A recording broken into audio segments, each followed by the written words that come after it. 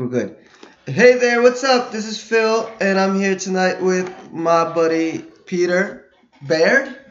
Is that correct? That is correct. From Canada. And we watched the very first episode of Season 8 of Game of Thrones, which we are dubbing the reunion episode, because that's pretty much all that happened. Oh, they were good reunions, right? They were awesome reunions. I cannot complain. Yeah, it was. I'm not always happy with first episodes of Game of Thrones because they are extremely slow. They're extremely just setting up. And usually they take at least 2-3 episodes to set up what's going on for the season. But this one moved rather quickly. So even though we did have it was a setup episode, but it was pretty well paced. I mean, I cried. Oh, he cried. I cried like a baby. I didn't notice. I didn't cry, but I liked it. I mean, it definitely started the season off with a bang, because that's what everybody's worried about, right? After 2 years, does the show still have it? And obviously, because they're long past the George R. Martin material. That was the thing, Phil. Everybody expected, like, a bang, right? Everyone expected, like, everyone's going to fucking die and that's going to be it. But it turns out that the entire episode was just about human interaction and reunions. And to me, that was actually really cool. I think that's episode 3 where everybody's going to die. Yeah. From what I hear, that's the big battle episode. But no, it made sense. It made sense for it to have all these reunions, have these character moments. But I like that they did them quickly. It didn't draw out. It did. You know what I really loved was Arya and the Hound getting back together. Oh, we're definitely gonna talk about Arya and the Hound, because that was a really, really great little character moment between the two of them. It was quick and efficient, and it told everything that it had to say. It lasted like 20 seconds. Yes. And he said, what? You left me to die. And she's like, yeah, I did. No, and I robbed you first. Yeah. I robbed you first. And he's like, well, you're a cold little... Well, let's not talk about it yet. You're a cold little bitch. Let's not talk about it yet. We're going to get there. First, I think the person that had the biggest moments this episode was our very own Jon Snow. This was the Jon Snow episode too. Yeah, it was all about him. Yeah, he had so many revelations and... Yeah. You know what I like is he found out he was fucking his aunt and he didn't care. Well, he's like, okay, I've been fucking my aunt. I think he cared. He had this look on his face. It was definitely one of those... He was surprised. You know nothing, Jon Snow. He had one of those looks on his face, like when they tell him you know nothing. Because literally, I think his mind just got blown. But first, he had a lot of great reunions. The first one, the one that I liked the most was with Arya. Of course, I thought that was sweet. He gave her the sword. Yes, which I hadn't even remembered, and I just watched up to season 5 of Game of Thrones. Yeah, she stabbed that kid in the gut with it in season 1. Yeah, but I don't remember that he had given it to her. But anyway, my memory's short when it comes to Game of Thrones, because there's so much that happens in this show. So that was a great reunion. And it was a great character moment because she was talking about the importance of family, and we kind of already know what was coming up, but I thought it would be revealed a little bit later, maybe in the second episode, so I'm glad it got revealed early. But before we get there, we also had a little bit more consolidation of the Daenerys Jon Snow love affair. Gross. Which is gross, but I think it's gross even... Well, even without that extra stuff, it's just not something I'm feeling. I didn't feel it last season. It's not any more gross than Cersei fucking her brother, is it? Well, that's true. But at least they have this chemistry, the two of them, Jaime and Cersei. That I don't see it between Daenerys and Jon Snow. I mean, it's part of the story, so it's not like it's shoehorned in. But it I don't know. It's just when it happened last season, even before, because I don't keep up with too much of the, what is that, J plus P equals R. I don't know all those weird mythologies, that the people were talking about like years before. Right. That had to do with, this guy marrying this woman equals this. Even with taking out all of that, I just not feeling the Jon Snow love connection. Because for me, his true love was that redheaded bitch, that wildling. Yes. I agree completely. That was the love affair to remember from this. And he put an arrow through her heart. Yeah, from this whole show. I mean, there's been a lot of love and murder and all that, but for me, that's the one. For me, that is the beauty of Game of Thrones, is that it doesn't see things in black and white. It doesn't see things like, I don't know, like in a clear moral perspective. So yes, of course, we see that redheaded bitch is Jon's true love. And they got married in real life. They did. They did. I think just last year. Yeah. But I mean, of course, it doesn't work out that way. Yeah. No, I get you. I get it. But it's something about the chemistry between the two actors. It just never did it for me on that level. But, it's there. And even these scenes with the two of them, they were riding dragons, which, by the way, I'm going to skip forward a slide because we do got to mention the dragons a little bit. Yeah, the dragons are awesome. Yeah, they definitely were spending a lot of money this season. They did say that with the CGI. Some of it I thought was so-so, the CGI, especially right before he was getting on the dragon. It was very obvious that there was nothing there. Yeah. But it was cool. Kind of a Superman, Donner Superman, that first flight with Lois Lane, so romantic with the music swelling and everything. Classic movie moment. And it had that feel to it, but with dragons. And Phil, that's why I think the entire thing is going to fail in terms of the romance. Oh, for sure. Because it's set up to fail. Yeah, it is so set up to fail. Because I mean, like, you look at it and it's like, if you look at the history of this show, everything has been a tragedy. Yes. And Jon and Daenerys together, like, that's what the audience wants. That's like a fucking dream romance. And if that's what the audience wants, of course it's going to fail. Of course it's going to fail. Yeah. That is like instant death. Right I hope so. Because that's one relationship I'm not feeling on this, in this series. But, they had their cute little moment together. Speaking of, I wish I remembered her name, the redheaded girl. Let's find out what her name was, so we don't keep calling her a redheaded bitch, because, we gotta respect the women. Redheaded wildling. Ugretta. Is that her name? Ugretta? Yeah. Ugretta. Oh, yeah, there you go. Ugretta. You good, man. I'm told you, man. Ugretta. Yeah, so Ugretta. Oh, that was so sweet. And but she gave him his first blowjob. I know. I think she gave him his first fuck. Everything. Yeah. And this scene where they were riding off with the dragons and they ended up in this little waterfall, and then they kind of gave a little bit of a wink and a nod to that relationship, because Daenerys had that line about, we could just stay here for 1,000 years.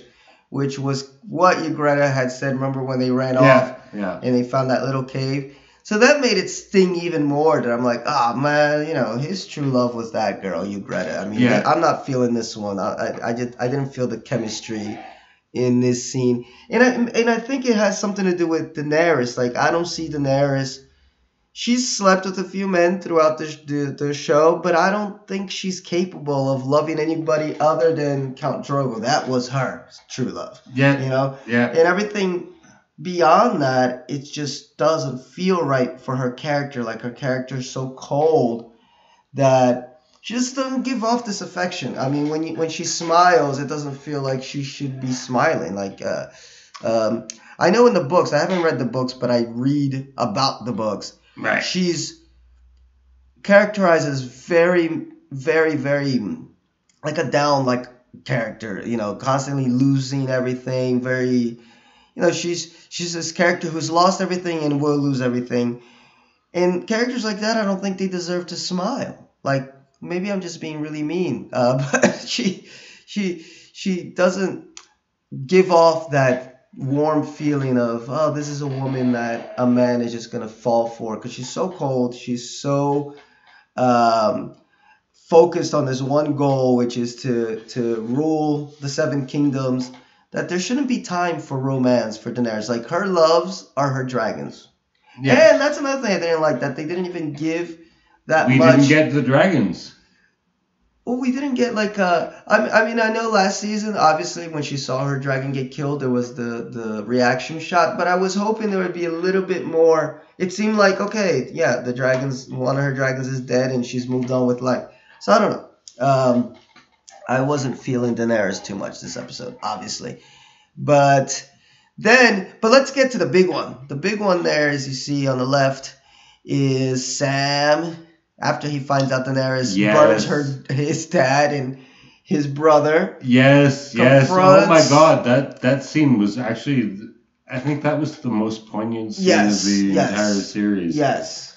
I was happy to see him. I love his character. And then he meets up with Jon Snow in the crypts. And they did it, man. They told him. I was so happy, because one thing I hate about shows that have a lot of mysteries and, these big revelations is how they don't give it to you. Yes. Like, they wait. And we, the audience, are like, man, just say it. Just say it. We know. Why don't you fucking know? Yeah. So I'm glad that they just got that out of the way. First episode. They didn't drag it on, because that would have just been so fucking frustrating. He's like, your girlfriend murdered my dad and my brother. Yes. Okay. Done. Over. It's not an issue anymore. Exactly. And your girlfriend is also your aunt. Yeah. And you're the true king. That was the bit of which is the biggest revelation. I mean, fuck the dad and the brother. That's the revelation everybody's been waiting for. And that characters like that can be a bit of a downer on shows like the all-knowing characters, which Bran is. Because you wonder. Sam. Well, I'm saying Bran because it's a combined effort to find out it is who to get this information. Yeah. So characters like that can be a bit of a bitch, because they're like, they fit into the plot when it's necessary. Like, they'll give you the information when it's necessary. Why didn't you give the information? Like, I can't think of another character right now, but there's a bunch in movies and series where there's that all-knowing character. You're like, just say what you know. You're a seer. You have psychic powers or whatever you have that lets you look into the future, in the past, in the present, all at once. And it's very convenient when it is that you give the information. Yeah. So characters like that can be really bad. And Bran is borderline that, Yeah, Bran is a nuisance, man. Yeah, because obviously he knows. Well, speaking of which, switching topics for a millisecond, Avengers Endgame with Doctor Strange. I see all the futures. Yeah, I see every future that can possibly happen. And only one is going to be... Well, tell us what the fuck it is before you poof. Like, that's annoying. I mean, I get that it works on a dramatic level. It's going to work. It's going to work. Yeah, it's going to make for an awesome movie. No, it is. But at the same time, you're like, just spill the beans. All right? I know. Fucking jerk. You just got to put a miniature Ant-Man up Thanos' anus. That's it.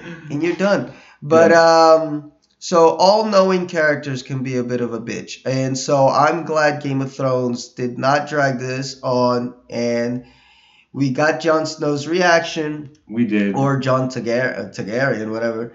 And we'll see where it leads. Because now he's got this big decision to make. You know what I'm really glad about, Phil? I'm glad that they didn't dump all the expectations on us in the first episode. Mm-hmm. In the first episode, they just teased us. That's all they did. Yeah. They teased us. It's like a fucking hooker sucking your fucking... Well, you know what I mean. It It was a tease. It was a tease. Yeah. But I'll tell you, I'll go one more. It was a tease, but it was a good tease. It was. It wasn't just, Sam going down to the crypts. Yeah. I have to tell you something, and then Arya comes in or something, and we gotta wait till the next episode. Exactly. That's what I'm saying. They teased, but they delivered. They delivered. Yeah, there was a lot of delivery this episode on storylines, on stuff that's gonna move the story forward. Exactly. And I like that. I don't mind teasing if it teases, but it sets up something important, and it gives the audience, because the audience, I mean, Game of Thrones is one of those shows like back when I was a little bit younger. Lost was the episode where everybody's got a million theories, and Lost didn't do this very well, where they would drag on and drag on and drag on, where the show realizes, hey, we got a lot of fucking wacky level fanatic people that have got a billion theories about things. Some are right, some are wrong. They're fucking with us. That's what they're doing. They're fucking with us. No, they're fucking with us, but at the same time, they're respecting the audience. Yes, where they're like, man, people figured out that Jon Snow wasn't Ned's son like 3 seasons ago. So why are we going to drag it on? Just boom, land it on. Let it out. And see what the character reaction is going to be. That's the cool part, where we as an audience are like, we don't know. Is Jon going to tell Daenerys?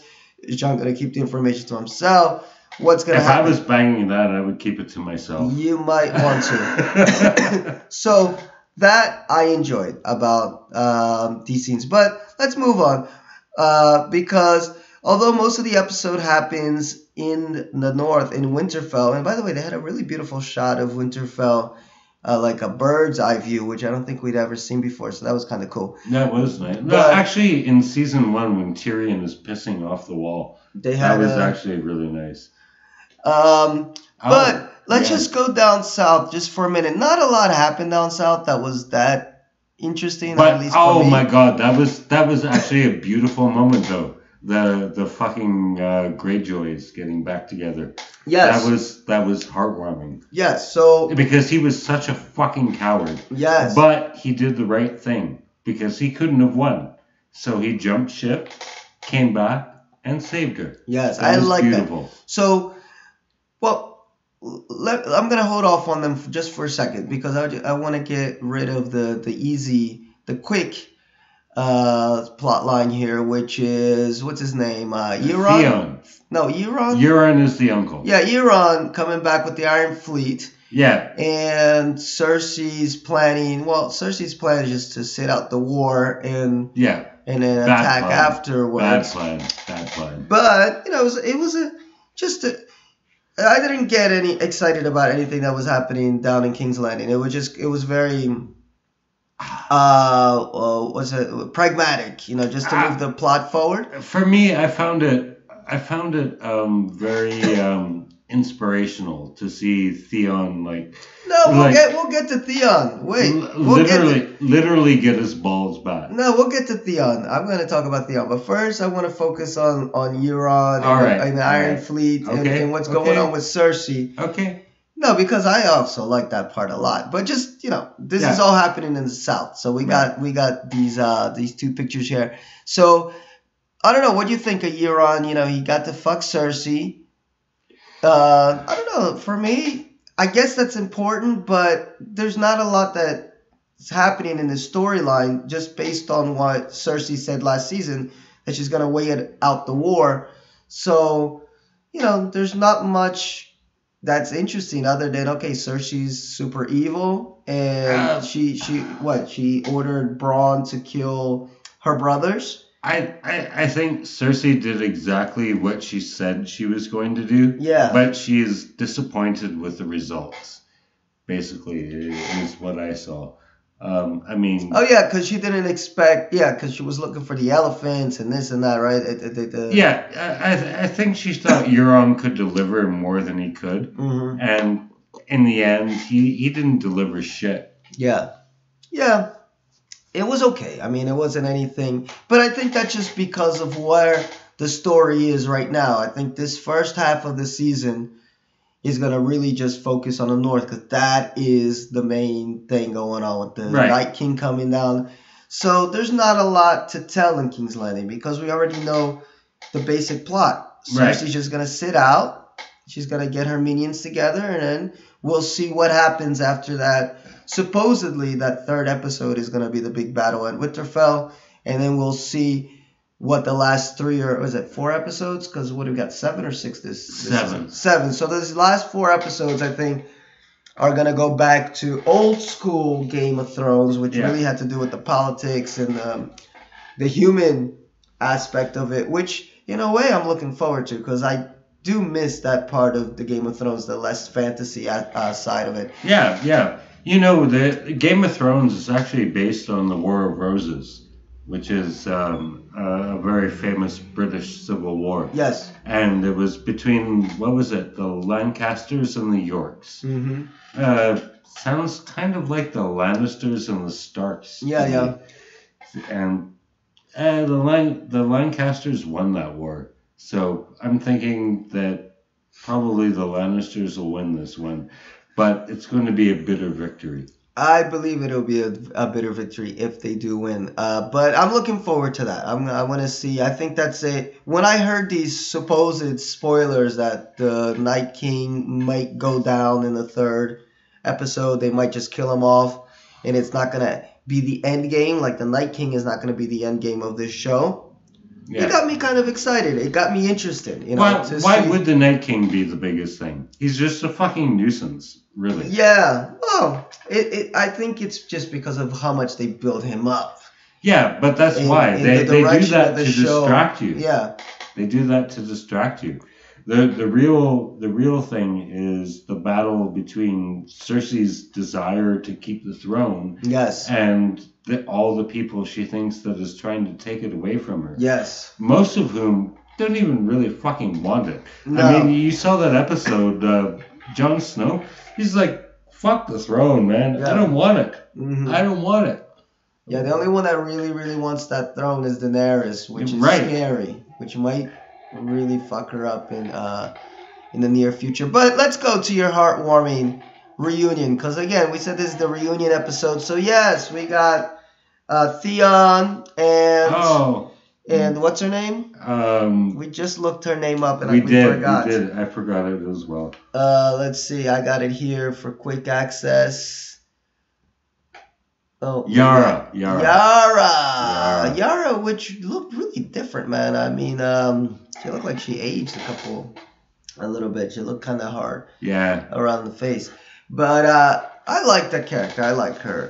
I do. Yeah, a lot. So, yeah, redemption arc. Again, I liked that this episode it teased, but it didn't. I mean, it just got right to business. I mean, we knew that was something that was going to happen, that he was going to try to save her. I thought it was kind of a quick save. I mean, it just kind of, I would have liked a little bit more tension, a little bit more battle going in to try to save her, but whatever. I mean... Well, are you kidding? Theon going into battle, the guy's lost his fucking balls. Yeah. But, I mean, that ship was really unprotected, I mean, I guess everybody was already in King's Landing. Yeah. But... it just happened so quick that I was like, wait, what's going on? And then, he saved it. Boom. Okay. Yeah. But, yeah, it was a great reunion. She gave him a little headbutt, which he deserved. Yeah, he did. And, apparently he's going to go up to Winterfell to fight with the Stark army. And she's going to protect the Iron Islands in case things go south, literally south, with the dead.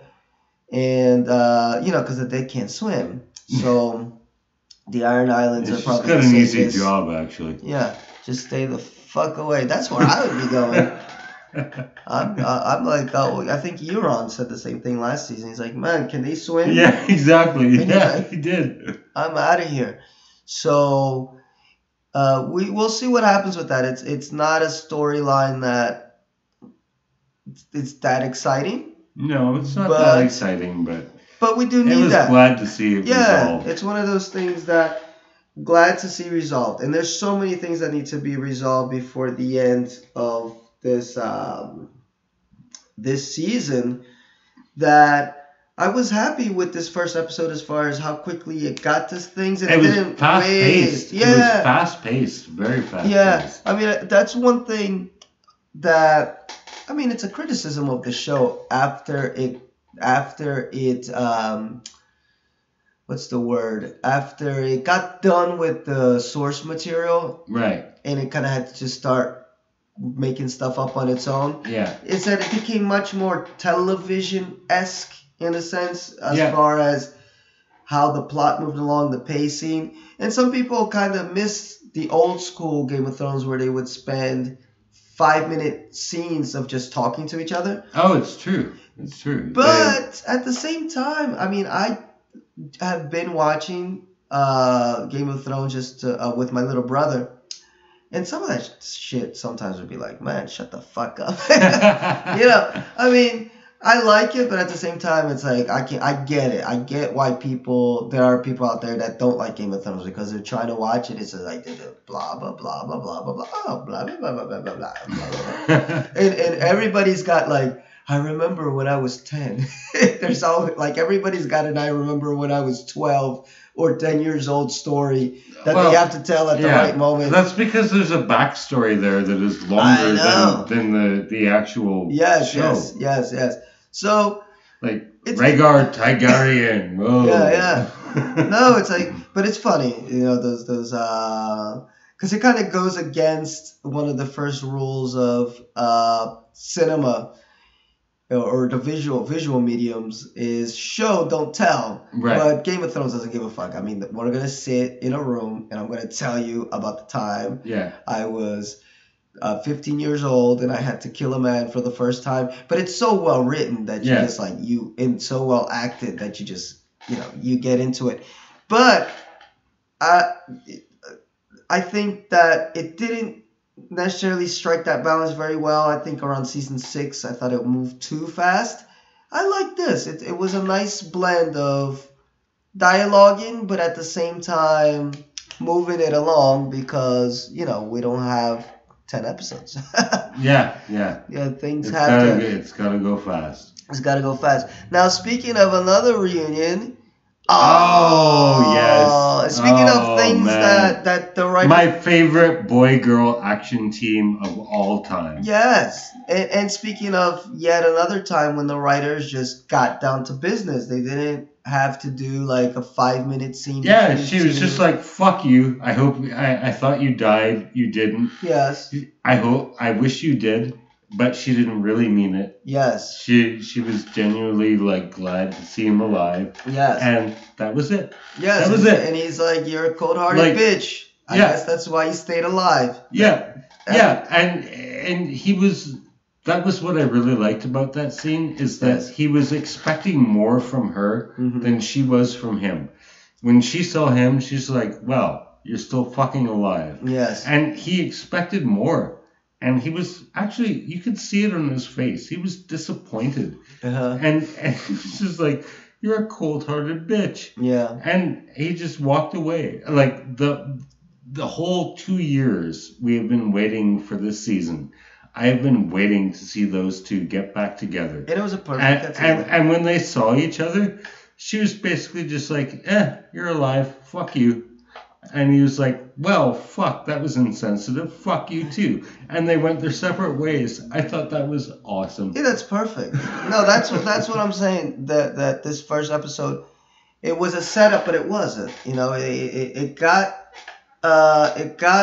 shit done quickly, efficiently, and it didn't waste time trying to give us because.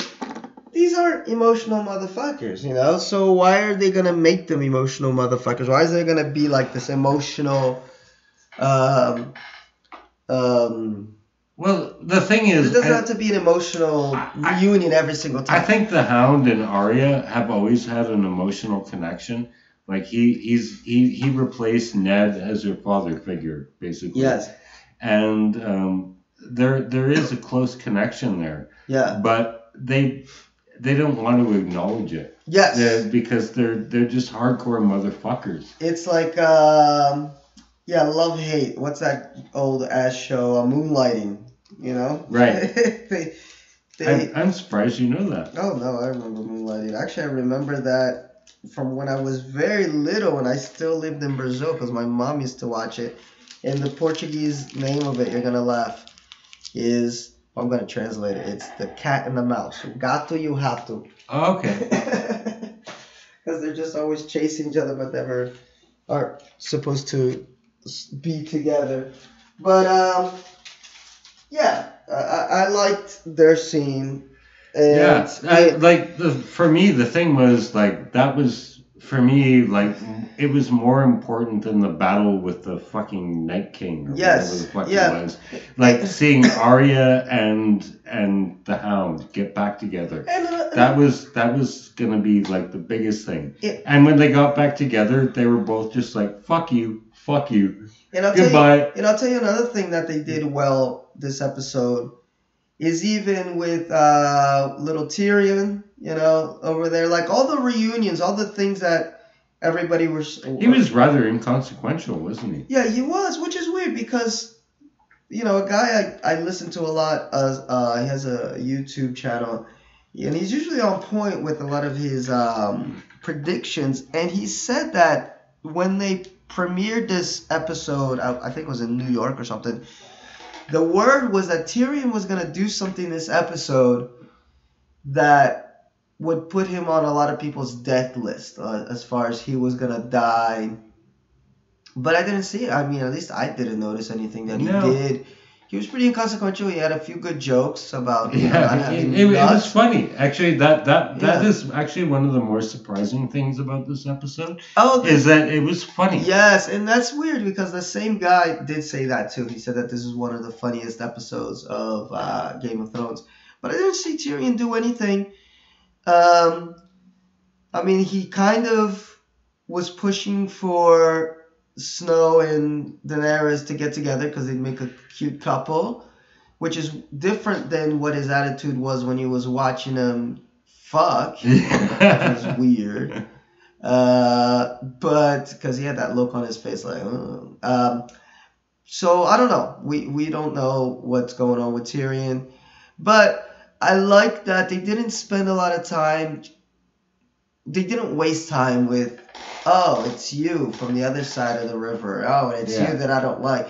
And actually, Bran, I think he had that line, which was the writers kind of wink and nod at the audience when he said, we don't have time for this. Right. Right at the start. He's like, we don't have time for this. Yeah. There's like, the walkers just we got to deal with the fucking walkers. Yeah, man. They just broke through the wall. They got a dragon. Yeah. You know, because they had that first moment where it seemed like it was going to get heated because when Daenerys first walked in and Sansa and the whole, you know, Winterfell gang is there and you think they're going to have words and they're looking at in a kind of like Western showdown type looks at each other. And then Bran's like, we don't got time for this, which is great. We don't have time for this. Yeah. We got 7 episodes, and we can fill in the blanks as an audience. And we have a few lines of dialogue later with Daenerys like, oh, your sister doesn't like me. It's like, okay, we get it.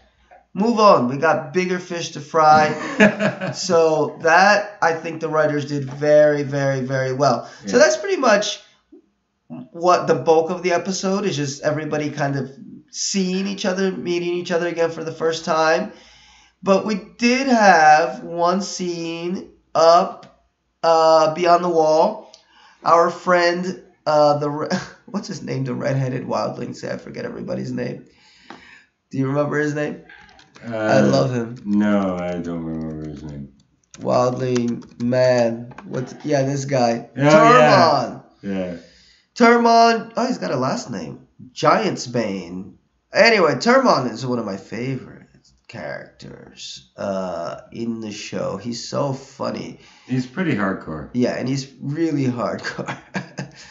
And so, you know, people had already predicted that he would be alive because they saw him running down the steps in the wall when the wall was getting torn up last season.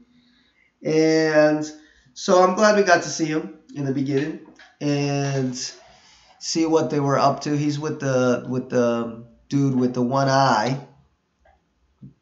Which again, look at this. We suck, man. We're not very well prepared here. What's the one-eyed guy? One-eyed guy. Game of Thrones. Google is your friend. Other guy, Barrack. Yes. Yes. Which I predict is gonna die, man, because he's died a bunch of times and he keeps talking about how he has this purpose of why he's around. So I think he's gonna sacrifice himself. He's got those cool flaming swords. And this scene was hardcore, man. I mean, for Game of Thrones usually does that. I mean, it'll have a real light episode, and then at the last minute, it'll just remind you that it's still Game of Thrones, and we will kill children. Yeah. And not only kill them, burn them as they scream. Burn them at the stake. Yeah, as they scream and wail in pain. So this was a hell of an image. I loved it, you know. So it shows that the Night King is not playing, and he's quite an artist. And so I guess this kid, you know, he had the blue eyes, and they had to stab him with the fire and to kill him. And this was a message. But I don't know, what message does the Night King need to send? He's already fucking scary. We know he's coming down. He's got a dragon. What more message does he need to send to anybody? But whatever. I mean, sometimes you just kind of, you know, let things slide on a narrative level just for the sake of having an awesome fucking scene, which it was. It made me jump for a second when the little kids scream. And I don't even know, what were they talking about? Trying to ride the horses around the king to see. And that's a question I had asked you. How slow are these motherfuckers? Because, I mean, when they attack, what was that great episode, Hard Home or whatever? They're fast zombies. These are like World War Z style zombies. Yes, they're fast. And yet, they're fucking slow as hell. Like, how long does it take the Night King to march this army to the south? The fact that we watched like 70 minutes of television and there was no fucking White Walkers is actually quite telling about how slow they are. Yeah, which doesn't make any fucking sense to me. I'm like, you broke the fucking wall. It's like time to and half the episode is set in Winterfell too. They're there like right on the front lines, and White Walkers, they didn't come. I know, so I never got this, and I had an issue with that. Well, not just me, a bunch of people had an issue with that last year with that nutty episode. I mean, it's a great episode, but it just makes no sense. The episode where they went out all the way out there just to capture one of the walkers to bring back to Cersei, like Magnificent Seven style. Like the worst idea ever. But it is a bad idea. Yeah, but it worked. It worked. It did work. I mean, it worked, one, because it's just, the imagery is great. So it's one of those episodes where you forgive the fact that it's just like the dumbest possible idea ever. But we forgive it because it's a fucking awesome episode. Iconic, you know? Like great scenes, you know, with the dragon getting shot at. Oh, and what's his name? The Hound throwing a rock. Like, why would you do that? Like, you know, there's so many stupid things in that episode, but at the same time, it's so fucking great. But anyway, a lot of people had an issue with that, with the dude that ran back. Remember? He ran all the way back to... Like, why would you fucking do that? No, but how long does it take? Like, how fast is this? Like, that's one thing that in the last couple of seasons, and it's been a good criticism, I agree with this criticism of the shows, because in the early seasons, you felt the distance of the places. They would be like 2, 3, 4 episodes still on the road. Yeah, you remember the first season where they take the King's Road to King's Landing. Yeah. And that was like an entire episode. Just going to fucking King's Landing. Yes. Winterfell. No, it took forever. And so it seems like now, like, things move very quickly when they need to. Like with that dude, I forgot his name too. The guy that does the axes and stuff. The Hound. No, the kid with the axe. He's another one that's... The kid with the axe. You're Googling the kid with the axe. Kid with the axe. Game of Thrones. I bet you it'll show his picture. Oh, no, it won't this time. It's not Podrick. Is it Podrick? No. Podrick is the is the one that makes the pies, right? That's right. See, I don't remember his name. Podrick Payne. Yes. No. No, Podrick is the squire. Yeah, and he's also Robert's bastard. Yes, but there's the other bastard. The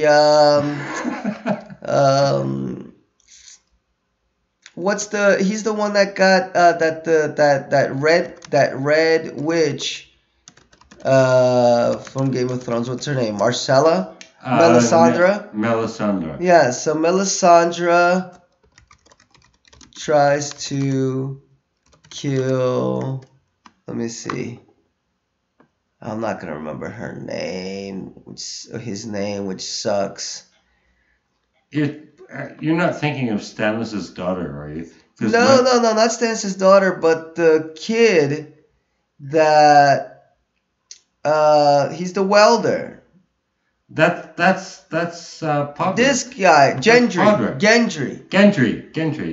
You were right. Gendry, guys. God damn it. He was faster than us trying to find out his name.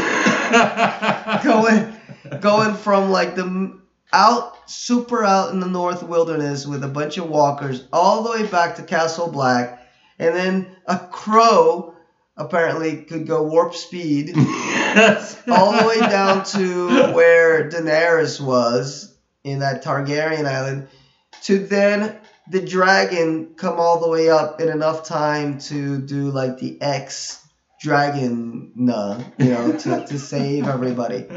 And I was like, what?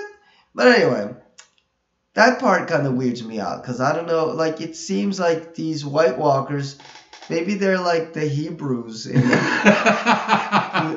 trying to get to the Promised Land. They just go around, it took them 40 years because there's that funny meme about that where they have like a Google Maps and it shows like from Sinai to like to Canaan on foot. It's like 2 weeks, if you take Google Maps, and yet the Israelites were wandering around for about 40 years.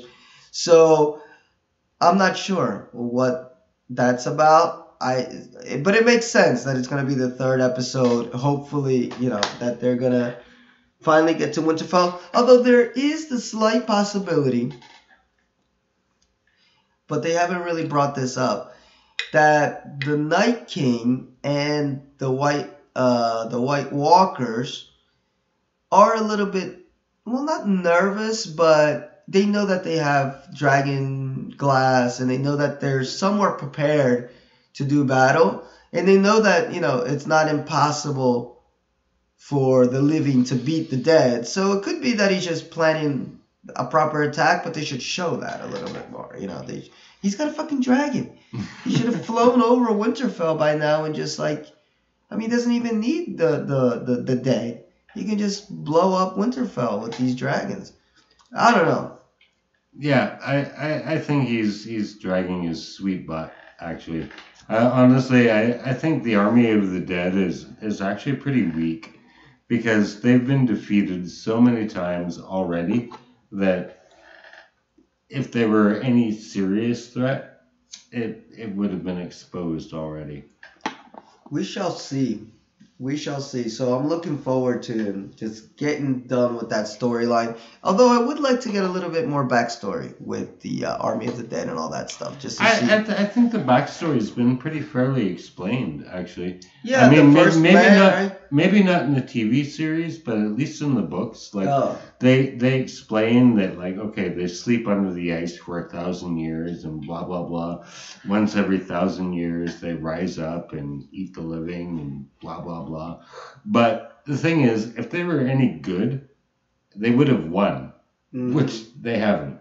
So that leads me to believe that actually, our heroes are going to kick their asses and then go back to fighting amongst themselves. Yes.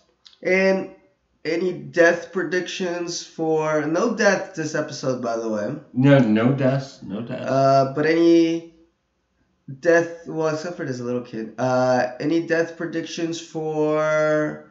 Well, what do you think is going to be up next episode? Because just going off the theory, which I think is pretty solid. We've had a very soft opening episode. Yeah, but look, before you go on, just going off the theory that episode 3 is gonna be the battle at Winterfell. Apparently, that's what everybody's saying. Right. So, what do you predict for next episode, or who's gonna die at this battle of Winterfell?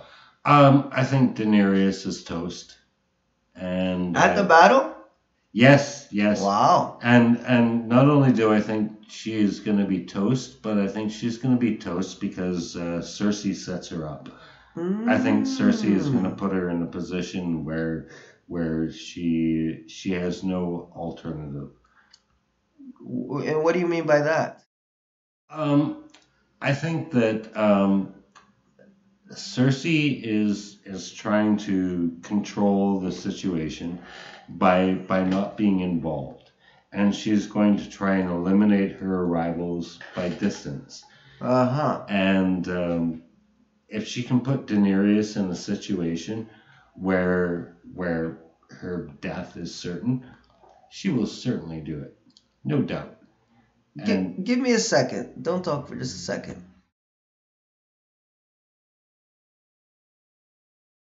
All right, you can talk. All right. So I believe that Cersei's ultimate motivation is to get rid of everybody while they are fighting the White Walkers. And to me, it seems like as a writer, you cannot have Jon and Daenerys living to the end. It's not possible. I mean, we would love that. Like the audience would love to see Jon and Daenerys together at the end, even though that's kind of inbreeding. Yeah, I don't think that's happening. Yeah, it's not happening. So one of them has to go. And in my mind, I see Jon has this destiny, sort of.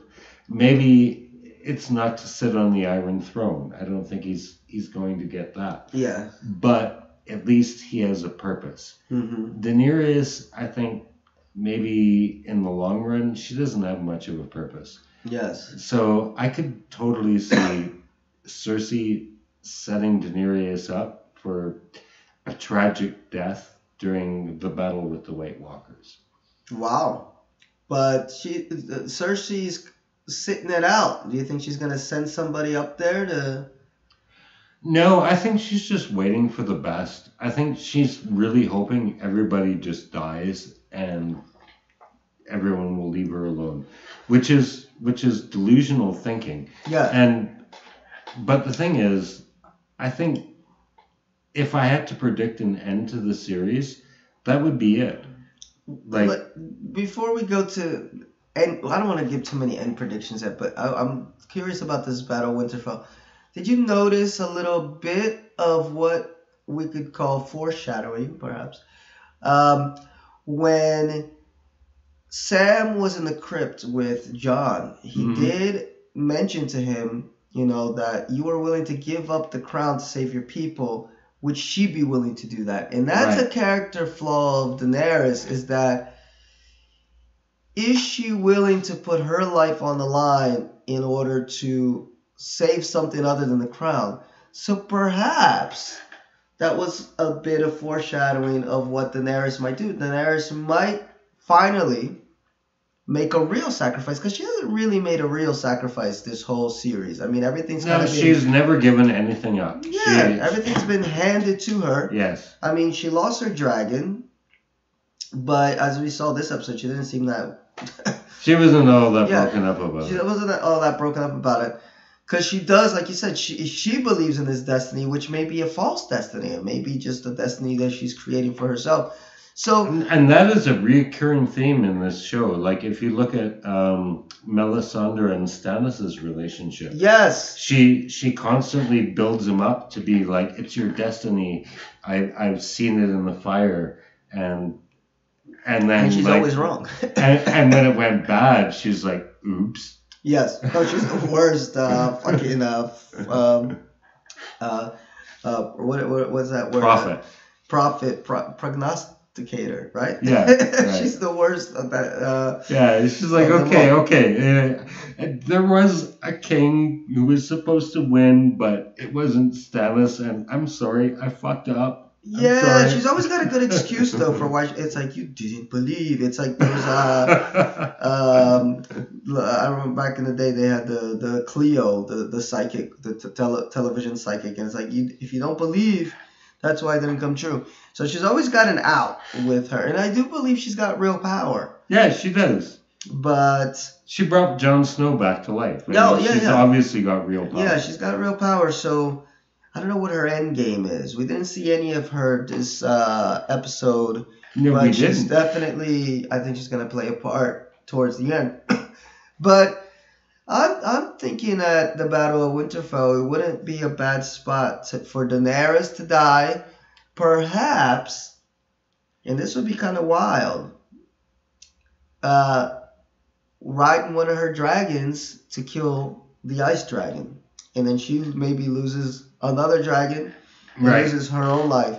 I think that would be a really awesome way for her to end her story. But there's got to be a build up. There's got to be some type of character build up to get her to the point where she realizes that because that was part of last season too, when Tyrion was speaking to her about the whole idea of like, you can't be a queen if you can't win the kingdom first. Right. You know, like, you remember when she was just gonna go to the Red Keep or whatever, the King's Landing, and just kill everyone. Yeah, and it's like, man, yes, you can do that. But you won't have a kingdom to rule. You won't have a kingdom to rule, and people are not gonna respect you. You know, so you have to win the heart of the people in order. And that's something that she doesn't know how to do. I mean, she's made a lot of fuck ups even before then due to the idea of like she's got a little bit of that Mad King DNA in her at times that shows up. So, yeah, I could see her dying in season 3. So, which makes me think that's in season 3, episode 3. Which makes you think episode 2 is going to be more character building. I think Jon is going to tell her the truth. Right. And I think that's going to fuck her up. It's not going to stop him from fucking his aunt, though. I don't know. I think they might not do it because Jon Snow's like Mr. Boy Scout. So I think he might not do it because of that. And that might be what comes up. She might be coming onto him and he's just going to be like, wait a second. But I think that's going to screw her mind up in a way that it hasn't been screwed in a while. And that might lead her to, what am I going to do? Is this a fight that I want to fight even if I'm not going to legally be the queen of all the 7 kingdoms? So I think that's going to be an interesting interplay. And I think that might play out next episode, which then is going to set up a possible Daenerys death in the final episode. Now, let's finish up because we're coming in to an hour. But I had forgotten to put one little slide here, which is why we had a little bit of a technical difficulty. Because this was really important. Jaime. Yes. Jaime is the first to die. I am sure of that. Yes, and look at that final scene of the episode. He looks like he's dead already. Yeah, he looks really beat up. It looks like he ran out of that hair He's dye lost all his fire. Yeah, he's lost his fire. But he's someone that I just want to live long enough to put a knife through Cersei's heart, man. Yeah. She will do it first. Yeah, I mean, people got a lot of theories of what's going on with Jaime, but I'm just going to root for, because he, to me, is like the one, it's the one redemption arc in the whole show. I mean, that's it. Yeah, he is. Dude, I watched the entire first season over the past first week, and Jaime Lannister is such an evil bastard in that show. Yeah. But he becomes actually adorable. Yes. Even when he is raping his sister over the son's corpse. Yeah. He is actually kind of likable. No, he's somebody that we as an audience root for now. Yeah. And that's incredible. I mean, that's a credit to the writing, a credit to his acting ability, the actor there. So I'm rooting for Jaime to survive the battle, and he won't. He won't. He's like. Well, why do you think he's gonna die so much? Because Cersei is gonna be fucking bitter, and she's just gonna sell him out. I know, but during the battle, I mean, that's gonna be such a difficult. And he's already fucking handicapped too, right? He is handicapped. So we'll see. I mean, he's one of those that I feel needs to have a meaningful death. And I don't know if just dying in the battlefield against the White Walkers. Oh, I think it will be meaningful. I think it will be meaningful, but I like seriously, like if I had to bet money on major characters who are going to go out badly, Jaime is. No, I agree he's going to go out, but not at the Battle of Winterfell. I think he's going to survive the Battle of Winterfell. Yes, I agree. Daenerys goes out of the Battle of Winterfell. Okay, then we agree on that. Yeah, and Jaime is going to get stabbed in the back by his fucking sister. Oh, no, that I agree with. See, we were confusing things. Because I'm just going as far as episode 3 for now. I'm not doing end game theories. Yeah. No, I mean, I don't think he's going to survive to the end of the series. No way. But here at Winterfell, I think he's gonna definitely. Yeah, he will survive Winterfell. But he meets his end at Cersei's end. Oh yes, and dies in Brienne's arms. Yeah, possibly the woman he loves. He foretold his own death. Yeah. But the episode ends with him giving Bran the stare down. Although Bran gave him his look. That episode where. Oh, the one we just watched. Yes. The first one where he locks eyes with Bran. Yes. And they remember what happened between them in the first episode. That was fucking gold. Yes. But Bran is not really Bran anymore. Yeah. So it made me wonder what he was three-eyed thinking. fucking raven or something. Yeah. But it made me wonder what the fuck he was thinking when he looked like it wasn't like a look of disgust or because he's beyond that. He's past all that shit.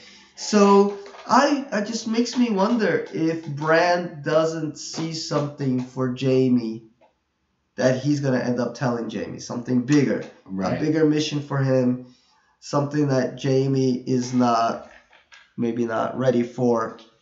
But that was a great way to end the episode. I mean, that was like yes. I seriously shit myself. Yes, which makes me think that there's going to be a little bit more, like we were talking about how this episode had a lot of reunions, but they were quick, efficient, and to the point. Yeah. This reunion, who knows? It might have a little bit more behind it. We shall see. But overall, what grade would you give to this episode, if I can move to our last little screen here? Oh, yes. All right. I would give it an 8.5.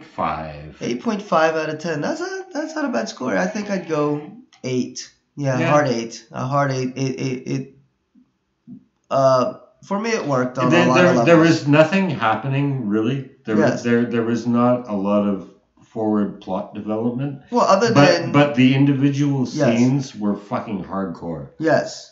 I agree. I mean, the only thing for me that was hardcore plot development was that Jon found out who he was. Oh boy, was who he really was. Yes, because that's really important to the relationship he's going to have with Daenerys moving forward. But outside of that, you're right. I mean, there wasn't a lot of plot moving forward, but it put all the pieces in place so perfectly that we know what everybody's up to. We know Cersei's just chilling back. Yeah. We know the Greyjoys are also just chilling back. Yeah. They're like, you get me the fuck out of this shit. We know they're building up. Euron, that's his name. Euron, yeah. But what's her name? Yara. Yara, we know Yara is just chilling back at the castle. In that Winterfell, we know everybody's just preparing for war. And we know the Night King's coming down at whatever rate he's gonna fuck shit up. So that's all we kind of needed to know. And we got all of that out of the way. And now we can just get on to the carnage. Yes, which makes, I mean, we got one more episode to the carnage, so it makes me wonder all the other bombshells that may be exploding in episode 2 of Game of Thrones season 8. Right. So, yes, I give it an 8. So, guys, thanks for watching. Please like and subscribe. You can follow me there at my blog, brazuza.wordpress.com, where I do a whole bunch of other stuff. I review a whole bunch of other stuff. And if you check out my channel, you'll see that I've been watching The Walking Dead, which had a really great season, and Star Trek Discovery, which is having a better second season than first season, although it goes Mexican telenovela a little bit too much for me every once in a while. But on my blog, I'll have a story up soon of some things I've been watching, which were the OA, Glass, and Shazam. So look out for that. It'll be out soon. And thanks, Peter, for joining me. Glad to be here. Yes, it was fun, and he did cry. I can attest to that. I'm still crying. But okay, guys. Until next time, see you. Goodbye. All right, bud. Say goodbye, man. Goodbye.